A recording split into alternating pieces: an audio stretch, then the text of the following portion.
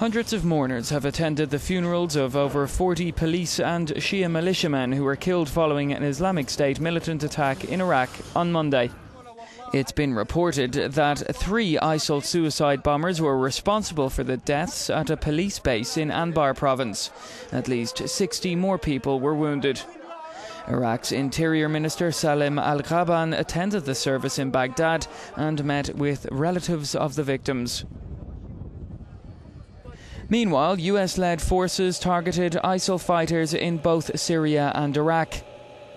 Separately, the Iraqi government said its air force carried out airstrikes against Islamic State militants in both Anbar and Salahuddin provinces.